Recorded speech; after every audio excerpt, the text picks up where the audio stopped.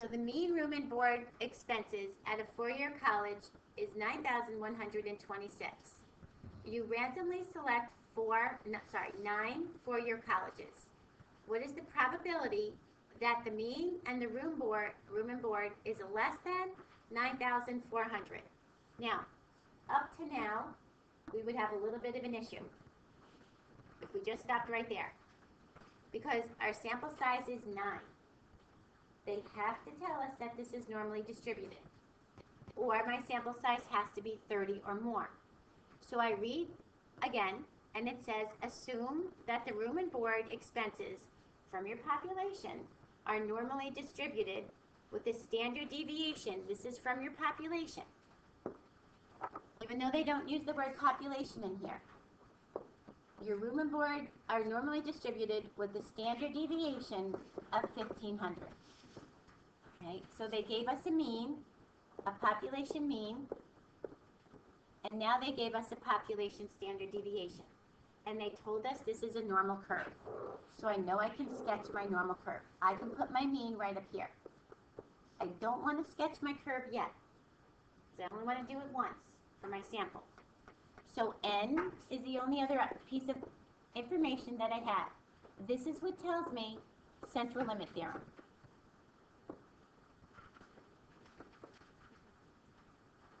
That's what tells me central limit theorem. It means you have a sample here. It means we're taking the mean of your sample means to do this, because you keep selecting groups of 9. Okay. If you want to change your standard deviation first so that you can do your sketch, would probably make sense. So your standard deviation for your sample would then be 500. Sorry, that's square root of 9. Would then be 500. So we're taking 1,500 divided by 3. So now, if you want, do it this way. Add 500 and subtract 500.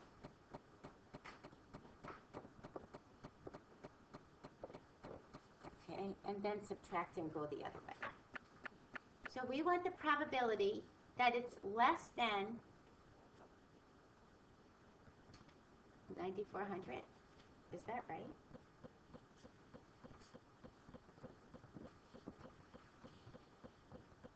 Oh, you guys didn't stop me. I'm all up on this. 9126. Yes. For me, I'm off on your mean. I can't erase it, but I can push it to the side. That's your probability statement. I am sorry. 9126 is your mean. So let's start this again. So then you're going to go for, so since we're probability statement here, write your probability statement out. It has to use the x, not the z, because this is an x value. So I'm going to add, I'm just going to add to the right side. So 9626, and so 10126, and so 10626. Makes more sense now? So if I'm 9,400, I'm somewhere in here, and I'm less. So let's guesstimate. More than 50% is my answer, less than 50%.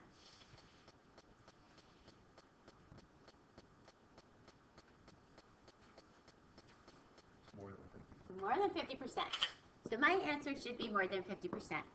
So I'm going to plug it into my formula.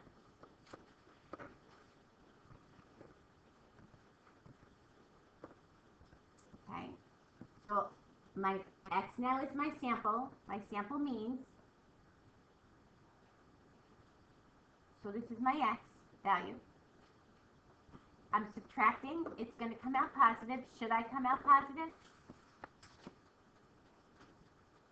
Yes, because I'm on the right-hand side. It all works the same as before. I could put the 500 here, or I could put in the 1,500 divided by the square root of 9. It came out exactly, so if it comes out exactly, you can just put the 500 in. This will give me my z-score. Again, my z-score is somewhere between the 0 and the 1. 0.55 works for me. When I look it up, it is my area to the left. I can look it up in my chart. And it's about a 71% chance that, what is the probability that the mean room and board is less than $9,400? About a 71% chance that it will be less than if I pull out these samples. Okay?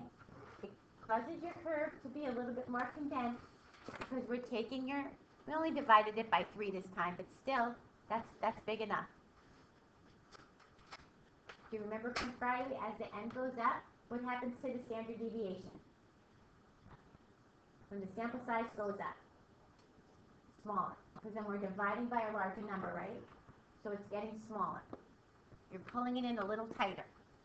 Okay. Makes sense to do this? All right, so probability that the mean room and board is less than $9,400 is close to 71%. If you look at their interpretation, they say the same thing. So about 71% of such samples, of all your samples where size n is equal to 9, will have a mean less than $9,400, and about 29% of those samples will be greater. They just took the flip side of it. They said, well, if 71 is less, then 100 minus 71, 29% will be greater. Okay. Of those samples, 71% of them will be less. I have a 71% chance of hitting it less than this. Basically, again, you can put this in your calculator. You can do this a number of ways. If you like to work this, normal CDF, be careful you're coming from the bottom to the top, so negative 999. You want to stop when x is equal to 9,400. You're going to put your mean in here. If you're going to use your x values, you're going to put your mean in here. You're going to put your standard deviation in. You can put it in 1,500 divided by the square root of 9. Let your calculator do this. This one was kind of nice because it worked out evenly, so you could put the 500 if you like. If it's going to round, let your calculator do the rounding. And paste. It is cut right to the answer. And you bypass all of the stuff I did in green. And I'm fine with you using the calculator. If you like to use the calculator just to give you the z-score, and a lot of kids like, just give me the z-score on this. You're still this up to here, but you're going to go 0 and 1 in here. And then you're going to paste.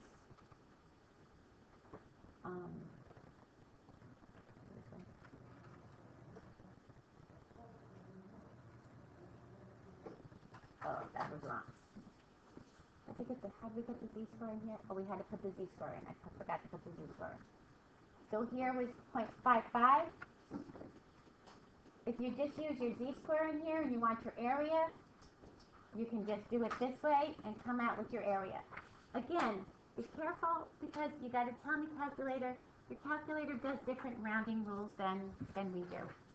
If I round and tell it here, it's going to round with me here.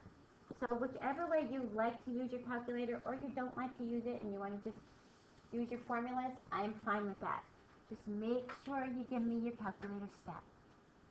If you put something in wrong, I don't see it. If you made the mistake like I did before, put the 9,400 in here, and you put that in your calculator by accident, I'm not going to see it. And chances are, you probably did a problem after that, you're not going to see it either.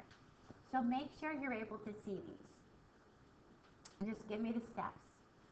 All right, so you guys try at 5. All right, so let's set this up. So you're going to set up your curve. You're going to set your mean here. Oh, under there. You're going to set up your 1, 2, and 3. But before you do that, find your standard deviation for your sample. So estimate it approximately. What did you get approximately for your standard deviation? Anybody divide that out? 1, 4, 3 fourths.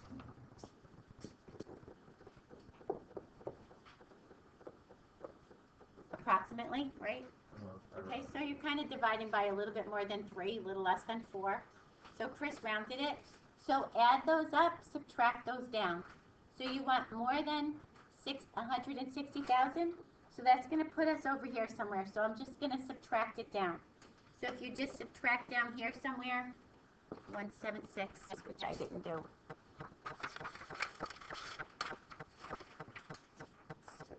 So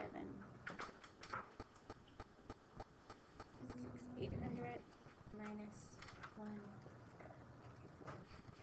So this is 16,2366. So my 160,000 would be a little bit less than that. My board is really off. And we want the more than. We want the more than. We want it to go this way. So is my answer going to be more than 50% or less than 50%? My answer. More. So when I come out with this, if my answer is less than 50%, chances are I forgot to subtract it from 1. Okay? So put this into your z-squared formula. I would put this in without the rounding. Because we had to round on this a little bit. Here's your population mean. Subtract this guy. Whoops, sorry, backwards. I'm like not having a very good day today. And divided by, I would put this in and let my calculator do it. Even if I use my formula one from the calculator, put this in as your standard deviation. The rounding, as long as you show me where you're rounding and where your rounding came from, I'm fine with that. But really, all your rounding should be done at the end. So you should come out with a z-score of negative 1.16, which says, yep, I expected it to be a little bit less than the negative 1. When I look at this area, my area is smaller than 50%. So I say, yep, I was supposed to subtract this from 0. So it's about 88% chance that I pull up a mean with a sample more than 160,000. I have a very good chance of doing that. Very good chance of doing that. Make sense? Okay, I'm hoping that the next problem makes a little bit more sense. The next problem compares taking a random person from the population and samples of stuff.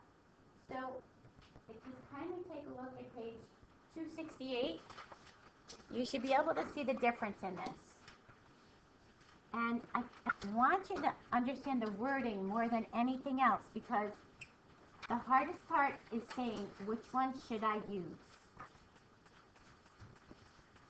So here's the thing. Let's see if I can shrink this down a little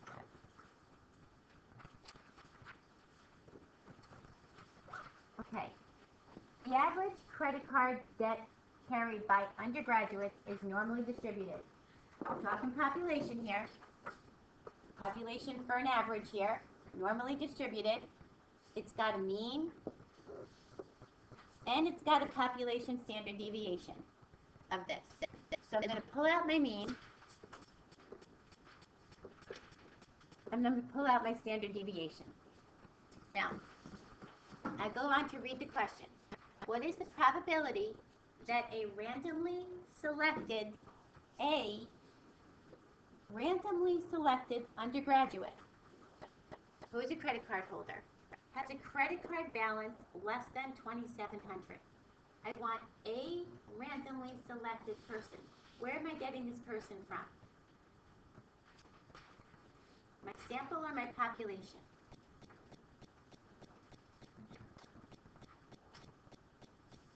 Does it say anything about a sample yet?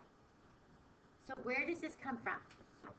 My population. This is my average credit card debt carried by undergraduates. All undergraduates. They didn't have to say population of all undergraduates.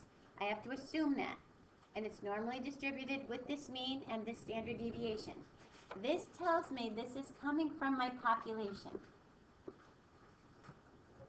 So I want, what is the probability that X is less than 2,700? This is the way we used to do this. This is a randomly, A is what tells me this. A randomly selected person. So I make my graph. Here's my mean, 3173. Here's my standard deviation. Okay, I'm gonna make the curve out. I want to know less than 2700, so I'm just gonna go down that way. So I'm gonna stay with me on this because this is the most important part that you can do, that you'll be able to do this. I'm using the regular standard deviation. Good. So if I go down one, I'm at 2053. This is my population. So my 2700 falls somewhere in here. And I want it to be less than that. Look at that big chunk of my curve, right? This is from my population. I knew that because it said a randomly selected person. From where? From my population. There's no n yet. So I have to use my beloved z-squared formula. I have no divide by n in here. I'm a person from my population. So I take my x value, I subtract my mean, I divide by my standard deviation. Do I expect it to come out negative? Yeah. So I plop it in there and I get negative 0.42. And I expected it to be between the 0 and the negative 1. I look it up in my chart and I get 0.3373. So what is the probability that I select a person from the population whose credit card debt is less than 2,700? About 34%.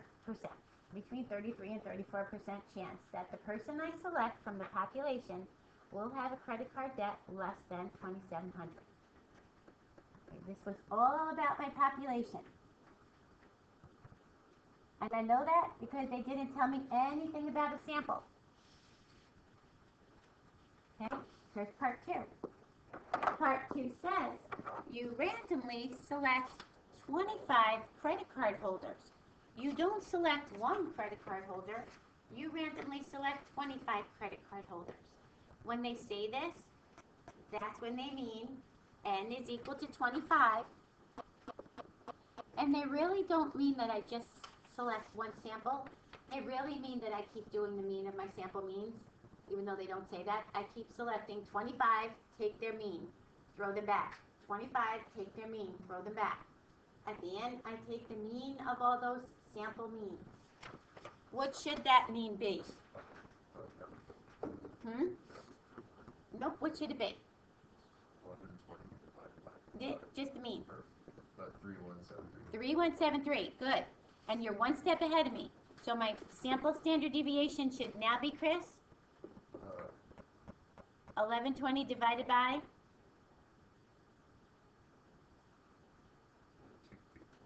Okay, but the square root of 25, right? So my standard deviation here is going to change. Did you say 224? That's approximately 224. Okay, did it work out evenly? 1120. It's exactly 224. Good. So now, I make the graph for this guy. Here's my graph for this guy. I have the same mean. I want the same probability statement. What is the probability that this credit card holder is now not my X, it's my sample mean, is less than 2,700? So I come here, I make my chart. I say 3173 minus 224. I'm at 2949. I didn't yet hit 2,700. I subtract another one. I'm at 2725.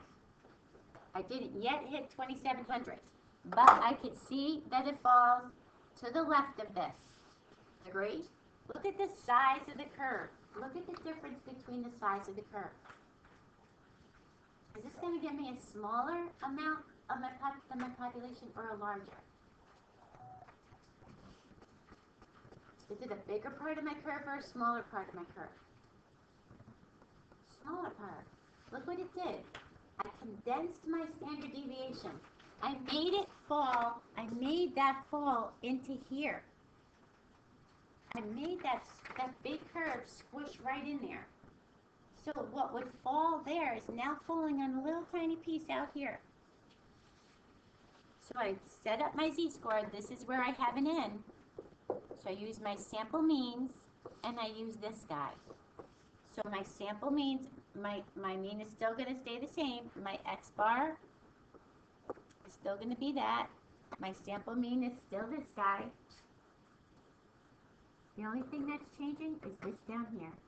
I'm 1120 divided by the square root of 25, which Chris told us was 224. So if you put this in, this will come out to be negative 2.11, which I knew it was coming a lot lower than the negative 2, because here's my negative 1, there's my negative 2. Okay, I look this up, area to the left. Look how small that is. It's a very small percentage, and I'm going to be taking those samples. And that sample mean is going to be less than 2,700. I have to keep it closer to the mean to be fair. Right? It's not as spread out, right?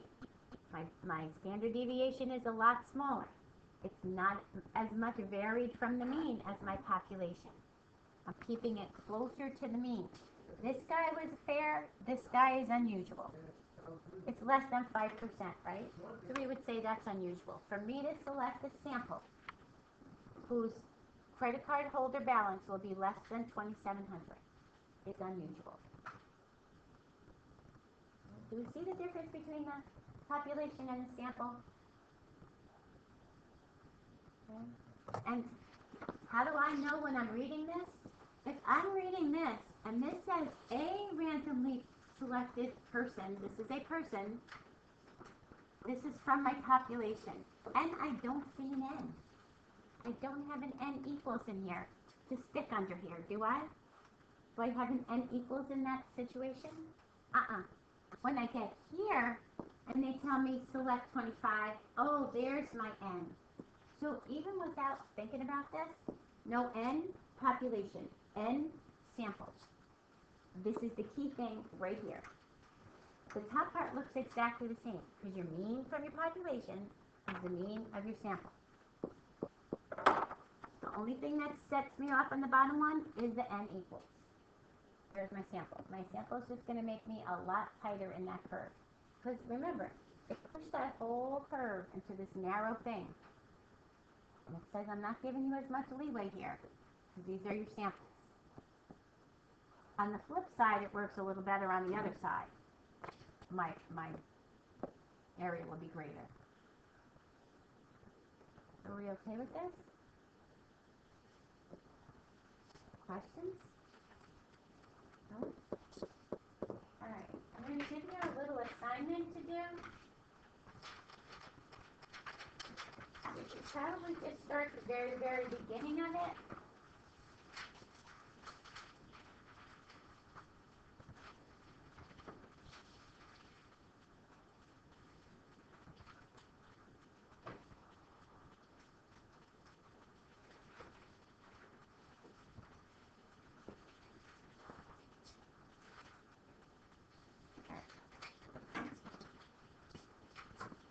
Alright, so let me see if I can get space here.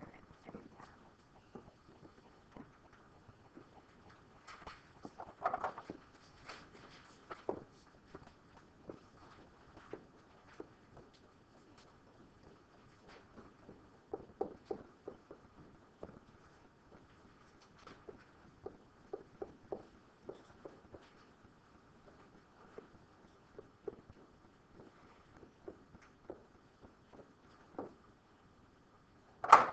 Okay, here's the assignment. You can probably get, believe it or not, in the next 2 minutes, you can probably do the first 4 or 5.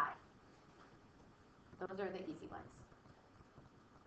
Just finding the mean, the standard deviation. One is looking at a graph. These are the more of the work problems. The 19 and 25, 27 will just change your sample size for 19. so that you should be able to see this. I think 37 is a sample, is a randomly selected sample from your population versus a sample size. So I'm going to give you all tomorrow in class to do this. So you'll have plenty of time to get this done tomorrow. But maybe work on the first like 2 or 3, 4 for today, and should get it done.